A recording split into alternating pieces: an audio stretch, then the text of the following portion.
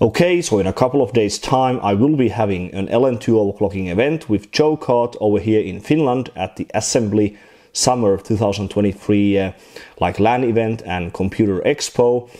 Jimm's PC store actually invited me to take part at their event booth when I was in Taiwan like 2 months ago, and for this event I actually asked Corsair to send some of their newest Hynix 8i DDR5 memory, as they are actually the main sponsor for that event when it comes to memory. So these are some brand new, I think these are Corsair Vengeance memory sticks, 4 sticks combined.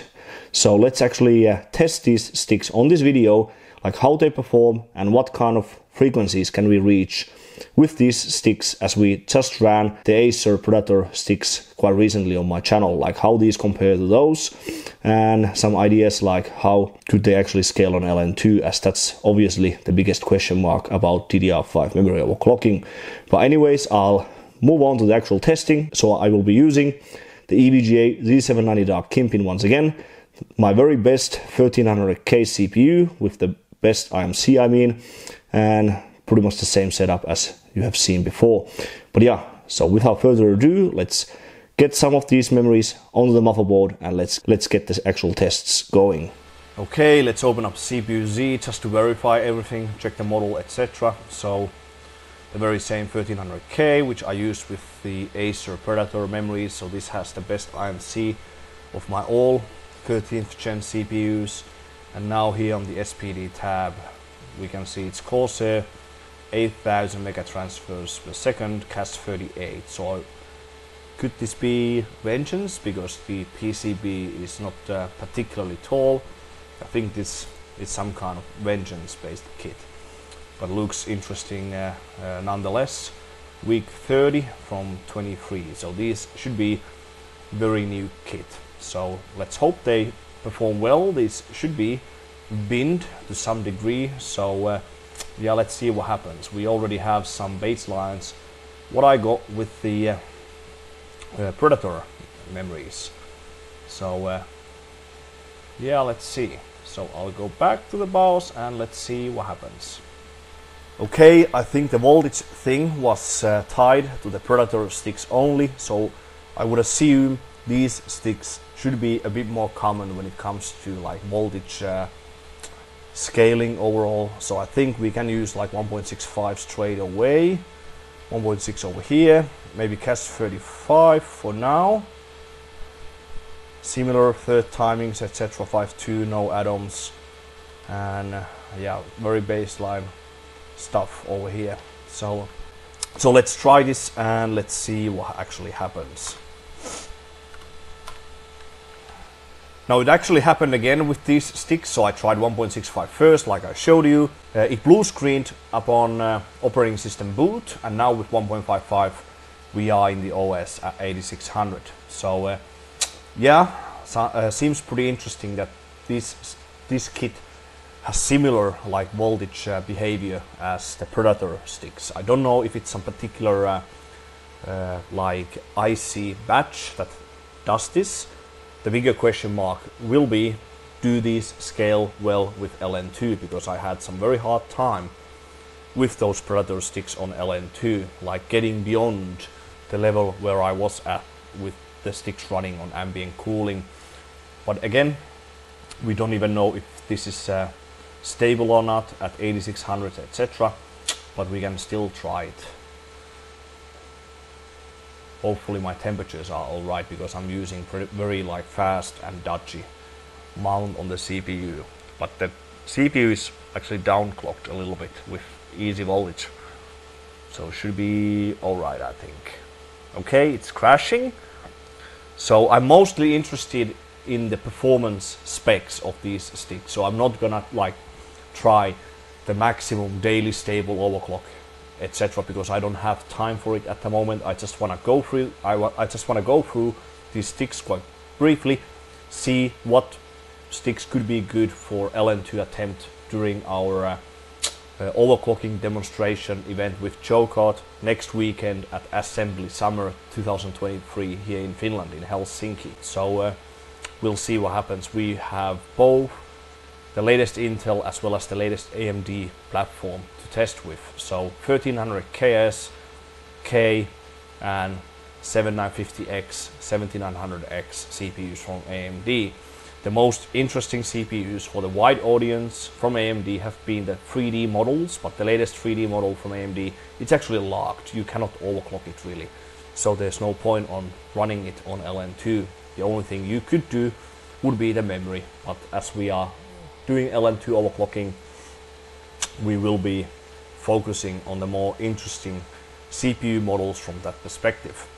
But yeah, so I still have 2 more sticks to test, so I will probably try single stick, see if any of these sticks can run like 1.65 volts on ambient cooling, etc. Like what would be the normal behavior, or are all of these sticks the same as the Predator sticks, so they only like relatively low values, etc. So I'll move on to the single stick testing for now, and once I find the best 2, I will pair them and I'll try what kind of figures will be the max on ambient cooling, because this CPU has already been tested at close to 8800 on ambient cooling, so this shouldn't be CPU limited anyways.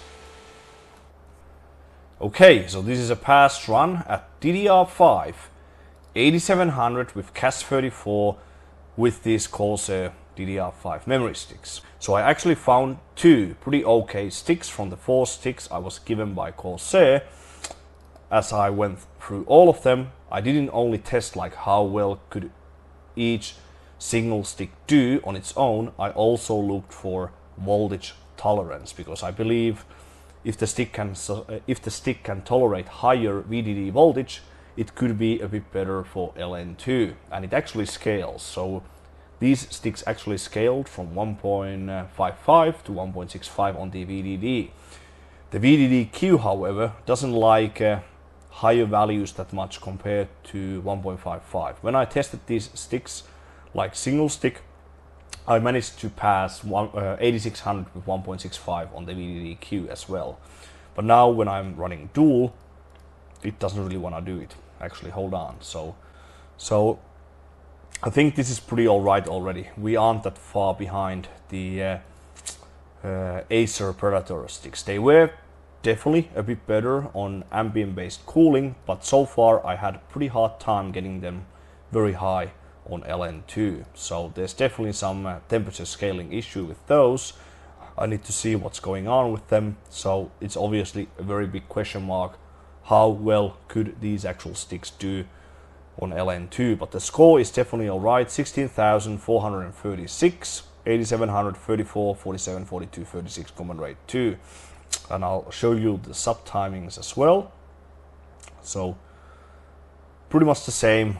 I actually used the Acer Predator profile for this run. So 595 TRFC, max on the refresh interval. The third timings are pretty tight as well.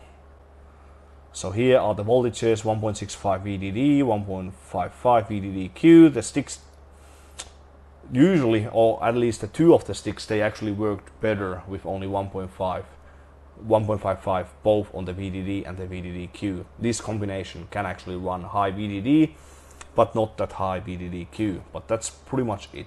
So when it comes to HEI memtest, I think the maximum with similar like daily capable voltage is somewhere between 8266 and 8400.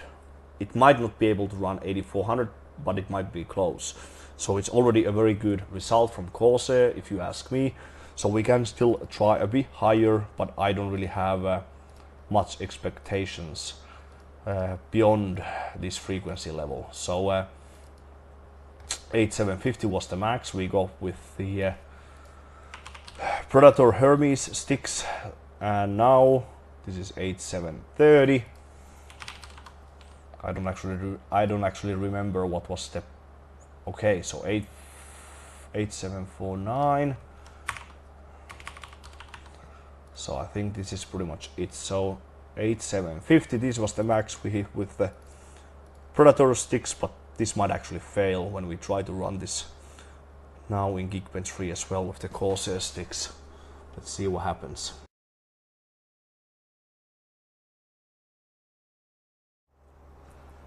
Okay, so this will be the max. So this is 8720 CL34.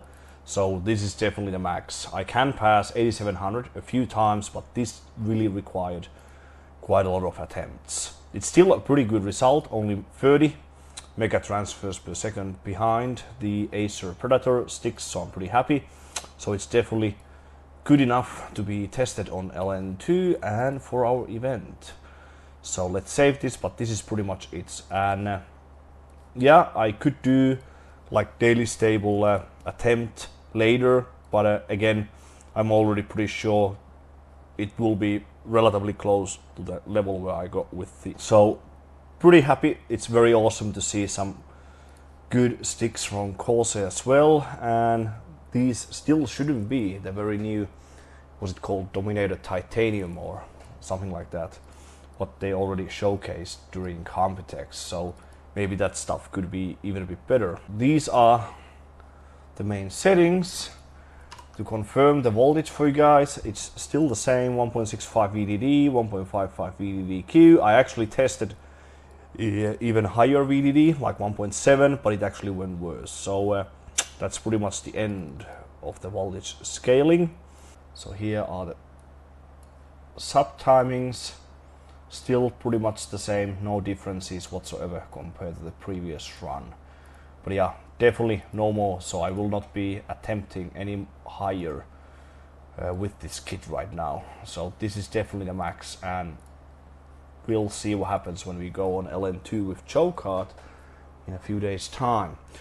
So that's pretty much it. Give me a thumbs up and subscribe to my channel if you like to see these very interesting DDR5 Hynix 8i memory sticks from Corsair. This is still a 32GB kit, so I'm not using the 24GB module. I think those aren't as good for overclocking compared to the 16GB modules, so I'm still more interested in this stuff compared to the 24GB module. But yeah, this is pretty much the end. Hopefully you enjoyed the video, and I will see you on the next one.